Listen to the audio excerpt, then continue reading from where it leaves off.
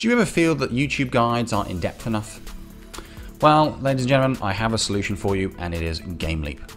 GameLeap is an educational video platform that helps you get the most out of Dota. Each hero is cleverly devised into special courses with lots of videos which help you master all the finer points of how to play a player really well. And it's done by 7K plus MMR players. And don't forget, if you sign up for GameLeap, not only does it help you win more and get your MMR up, it also supports my channel.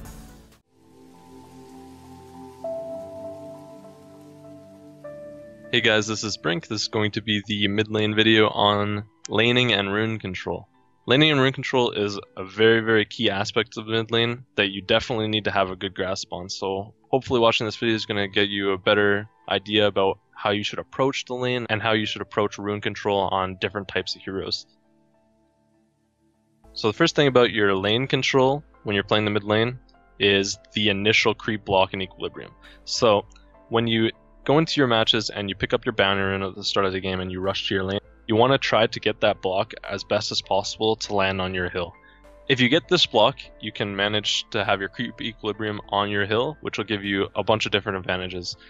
One being you're a lot safer from incoming support rotations or any ganks in general, and you also have the advantage of not having uphill miss. So if you're trading with your enemy early on, sometimes this happens, rather than focusing on CS, there's a lot of trades between heroes depending on their builds, depending on the hero matchup. Having the uphill advantage in this scenario will give you an advantage because the 25% miss chance of the enemy hero should come into play 25% of the time. So your trades should be more beneficial for you. When you're blocking your initial wave going into the mid lane, you sometimes want to try to get the range creep to go in front. This depends on what you want to do pressure-wise in your mid lane. So when it comes to some heroes like Templar Assassin, you don't mind pushing that wave. Pushing the wave with Templar Assassin and using side blades to harass under the enemy tower and things are very helpful to you as long as you do it in a safe position, safe scenario where you know where the enemy heroes are and you know you're not going to get rotated on under their tower or anything. Other heroes, if it's a hard lane and you want to stay back, you really want to try to get that range creep in front. So when you're blocking, try to manipulate the wave by blocking certain creeps and not the range creep, trying to get the range creep to run forward and die first. Doing this will allow the range creep to die a lot faster, obviously, and less damage will be outputted onto the enemy mid creeps once your range creep is dead. This will surely make your wave die faster than the enemies, and in doing so, the lane will push towards your tower.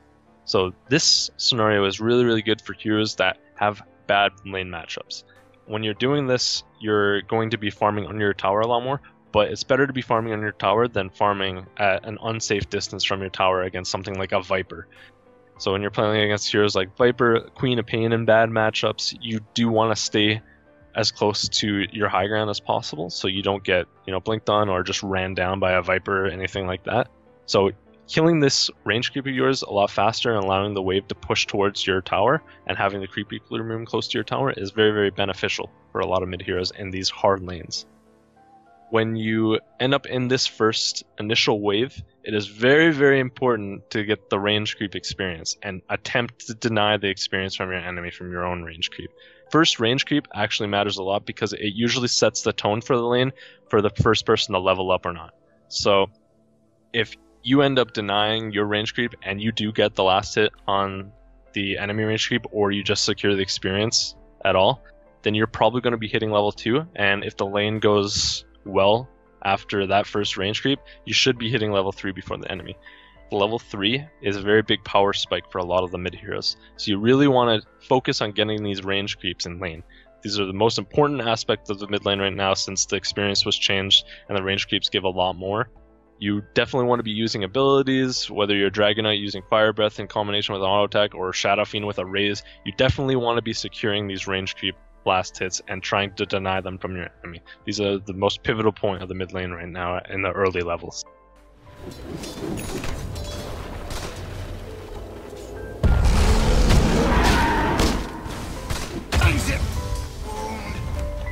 You and yours will not prevail.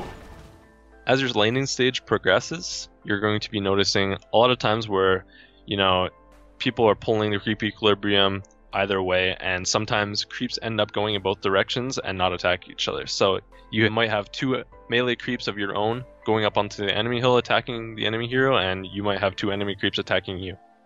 In these kind of scenarios where you're tanking creeps, you don't always want to just pull them straight in the tower. You can take a little bit of damage and use your regen just a little bit, trying to manipulate the creep equilibrium of the next wave that's incoming.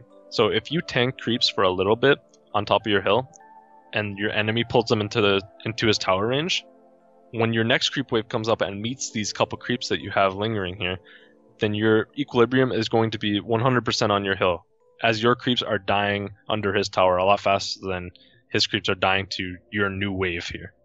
So in this kind of position, it gives you that advantage that you had at the first wave again. You have that uphill advantage, and you're a lot safer playing closer to your tower when it comes to thinking about incoming ganks. Your enemy is also positioned in the river a lot of the time in this scenario, unless he starts pulling the wave over and over, and this makes him more susceptible to you doing an aggressive play on something like a Queen of Pain or a Puck, or just having rotations coming in on the enemy mid-hero as well. He's in a lot more scary of a position than you are. As for this creep aggro thing I was talking about earlier, with the enemy hero was pulling the lane to try to get them out of the river, this is a very, very fundamental part of the mid lane as well. You really want to be able to manipulate the creep wave to benefit you as much as possible. So if you're in a bad lane position, if you're sitting in the river and you don't have wards or something, you really don't want to be in the river if you don't have to be. So always try to get your high ground. If the creep equilibrium ends up on the enemy high ground, you really do want to pull it back unless you're the aggressor in the lane. If you're having a hard lane, you definitely want those creeps to be pulled back. So in doing so, you have to be within 500 range of the enemy creeps, melee or ranged, and if you issue an attack command on any enemy hero, then the creeps will aggro onto you and you'll be able to pull them a little bit. They'll ignore your own creeps. This is only within the 2-second window that when you initially enter the 500 range, there's a 2-second window. So if you attack from outside of the window onto an enemy hero, the creeps actually won't aggro you until you've been within the 500 range of them for 2 seconds. So being within this 500 range and aggroing the enemy creeps, you're going to be able to manipulate the wave to pull, their melee creeps onto your range creep, or just their creeps away from the enemy hill in general. Anything that makes your lane easier. If you do manage to pull them onto your range creep and they kill it, that's great. If their range creep is still alive, then it's definitely going to be pushing towards your favor. If not, you're probably going to end up in that situation where you pull all of their creeps and they pull all your creeps, and you have to try to reset the lane equilibrium by tanking a few creeps on your high ground.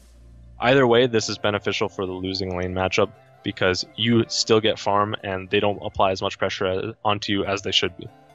Also, a good thing to remember in messing with the creep equilibrium in this fashion is to not, continuously pull the creeps. When you pull the enemy creeps, something happens that a lot of people don't notice, is that the enemy creeps are following you, trying to attack you, while your creeps are attacking their creeps. So your waves are going to be putting more damage onto the enemy waves than vice versa, and therefore you might end up actually pushing your lane and making the lane harder for yourself if you're pulling these creeps too much and not pulling them into the right position. So you definitely want to manage these creeps well, and you want to try to get the specific location of the enemy creeps where you want them. So getting them on top of your range creep, for instance, or just continuously pulling them back to your hill. That should wrap up most of the laning control. If there's any questions about that, definitely put it below. And we're going to go right into rune control here. As for rune control in the mid lane, there are different aspects of heroes that you have to consider. So some heroes have very, very good mobility, such as Queen of Pain with her blink or Puck with his orb. Different things like this make it easier for some heroes to get to runes than others. Also, heroes like Queen of Pain and Puck, for instance, have great abilities for pushing out the lane. When you push out the lane, you secure the farm in the lane for yourself, as well as you can make the enemy have to decide what they want. So if you push out a lane and the enemy mid-hero goes for the rune early, you're making them decide between the experience and farm from the lane or the rune that they just have a chance of getting. After the patch 7.0, there's only a 50% chance of a rune spawning in the river, actually. So if they guess wrong and they sacrifice the farm and experience, they're going to get really far behind. So pushing out this lane is very, very pivotal in making your mid lane successful when you're on a rune-focused hero like Queen of Pain or Puck. Heroes like Invoker are very, very, fine without a bottle in lane, and they are very lane focused. They don't need runes to do much in the lane. They've got their skill set. Even like OD doesn't really need runes too much, but if you're going a bottle build on OD, you probably want to get the most of the bottle and find some opportunities with runes. So when you're thinking of it in the core aspect, heroes that don't need bottles shouldn't really worry as much about runes. Heroes like Sniper, Invoker, things like that. But heroes that are very, very bottle focused, like Priestess of the Moon, Quap, Puck, anything with a bottle, Templar Assassin, these heroes that can push their capabilities with a rune a lot more, you're going to be wanting to be rune focused on these heroes. So trying to push up the wave prior to the rune spawn and then getting to the rune in time is a very, very key aspect of the mid lane for these bottle heroes. And remember, Dota's not just a solo game. It's not a 1v1 in the mid lane. The game's still a 5v5, you just have a solo lane. So you can ask for help from your offlaner or your supports to try to help secure a rune if you're having trouble in your mid lane. Or if you see it's just an open opportunity, you don't really have to bother them too much, but it's still really good to get help when you need it, as you can actually get these supports and offlane even more farm by doing that if you do get a kill at the rune or something like that. Also, not to be forgotten are the bounty rune spawns. The 4 bounty spawns are very, very beneficial to mid laners. Bottle heroes have a lot more impact in the game as there's more runes to pick up. So if you don't get, the double damage bot or whatever it is that spawns anywhere, then you can always back up into your jungle and grab a bounty rune if you really, really need that little extra bit of bottle in the situation or anything. The shrines are still really helpful for these heroes, but not using the shrine when you don't have to is beneficial for your team, because it's not only your shrine. You have to remember it's a team game. There's going to be many scenarios where if you have a shrine up and you don't have to use it as a single mid hero, then it's going to benefit your team a lot more. That's about it for rune control in the mid lane. If you have any questions, like I said before, post a comment. I'll try to get to it. If you have any suggestions, anything that I missed, throw it down there as well. Thanks for watching.